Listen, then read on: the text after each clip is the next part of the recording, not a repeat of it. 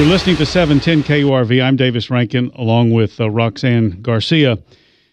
You don't know about it because you don't know about it, but there is a resolution pending in Congress which would declare the war on or the murders of Christians in the Middle East genocide.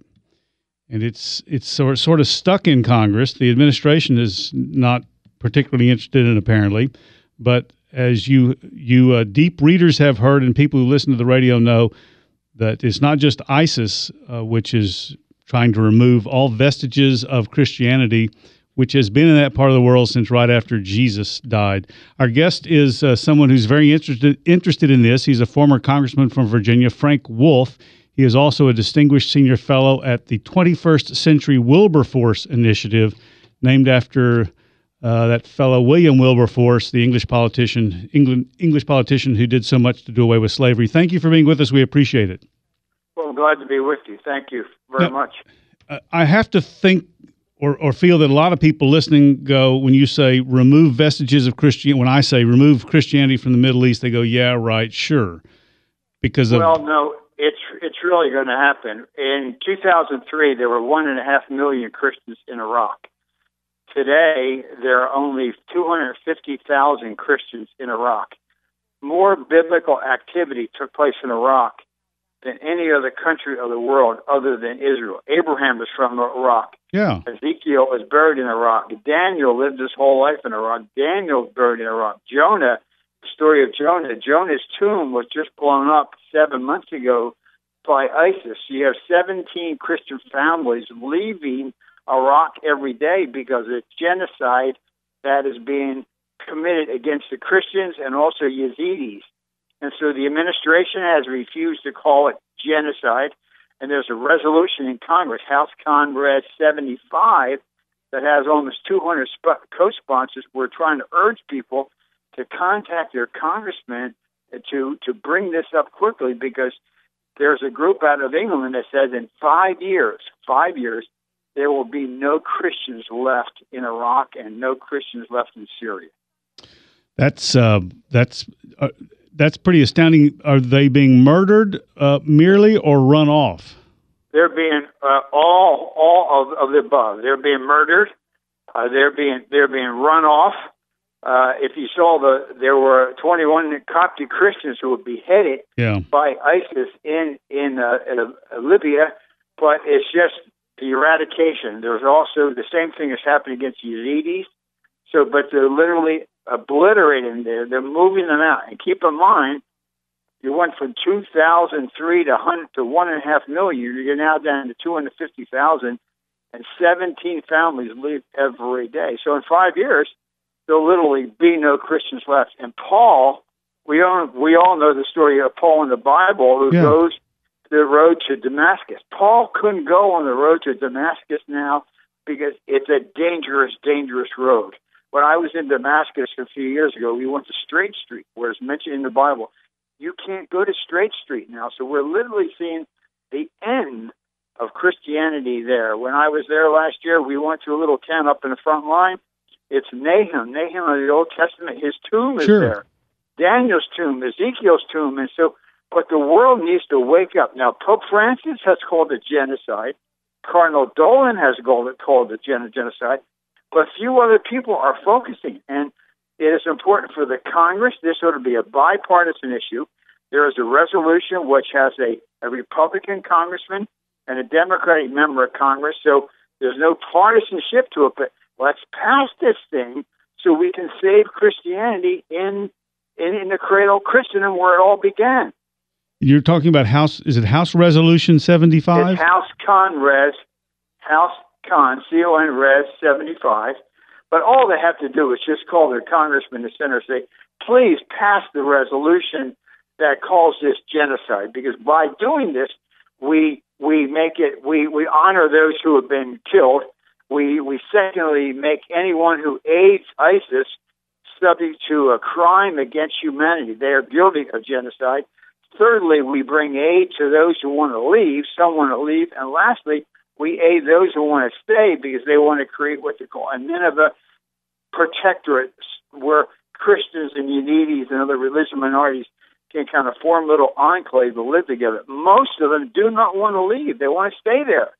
They want to stay there, and they're proud of their country. But for us not to call it genocide, the Westminster genocide in Cambodia, the Westminster genocide in Srebrenica, the Westminster genocide in Rwanda. You remember Bill Clinton felt so badly about it. He went to Rwanda and apologized.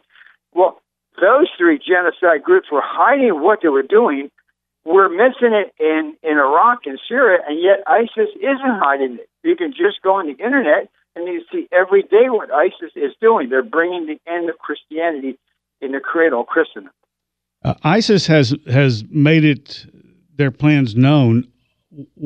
Are there any other groups or variants of religion, when I say that, meaning, that have it as a policy to persecute and murder or run away Christians? Well, there are some, but ISIS is the number one, and they're bringing genocide against several groups. Christians, number one. Yazidis, we were there. We met with young Yazidi girls that have been kidnapped by ISIS. They want to eliminate the Yazidis. Also, there are a couple small religious groups, the Turkmen and the Mandean there. So we say that the resolution calls it genocide against Christians, Yazidis, and other religious minorities. But the very fact that this is not moving with rapid speed, when you go to Dachau in Germany, there's a sign outside that concentration camp that said, never again. It's in 5 languages. It's happening again. It's happening this very moment. And if we don't wake up and do something about it, we will no longer see Christianity in the place it all began. Why won't Congress move it? Because they're not hearing from their people. Everything that takes place in Congress is downstream from culture. So if a congressman isn't really hearing about it, he or she is really not focusing on it. I mean, there are some exceptions, but so that's why people have to call their congressman. You don't have to worry about the number. Just say, pass a resolution that calls it genocide against Christians and other religious minorities, period. Frank, and no, let me reintroduce you. Though, we're going to see terrible things happening. Frank Wolf represented a district in Virginia for many years. He is now no longer in Congress. He is affiliated with the 21st Century Wilberforce Initiative, Wilberforce organization, which is at 21wilberforce.org.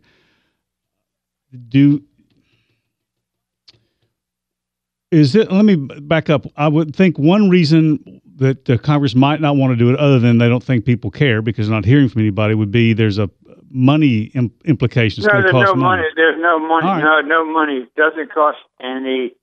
Thing. Doesn't cost any money at all. So you've been around there for a long time. What's going on through the administration's many heads? Well, on the this? administration won't call it genocide. I mean, frankly, this administration. Why? I don't understand. I mean, I think it'll be a blight on this administration when they leave. That the fact that they've left. Now, there are some in the administration that want to call it genocide, but overall, Secretary Kerry has not wanted to, and the president has not wanted to. So, I mean, if they want to call the administration, they'll probably never get a call in to do it. But you can call your congressman, and you can call your senator, and by doing that, it will help move this. We would hope this would pass, certainly before the end of February or the beginning or the middle of March. But keep in mind, you're going from 1.5 million down to 250,000, and this group has said in 5 years to be none left. Every pastor, every rabbi, every priest, everyone ought to be up in arms about this because we're going to see the end of Christianity. All right, former Congressman Frank Wolf, thank you for your time this afternoon. And all he wants you to do is call your local congressman, one of the 3 here, and tell him to pass House Resolution 75, or just say pass the resolution to call it genocide, and they'll get the message. Thank you very much for doing a story on this. I appreciate it very much. Yes, sir. Thank you. You're listening to 710 KURV.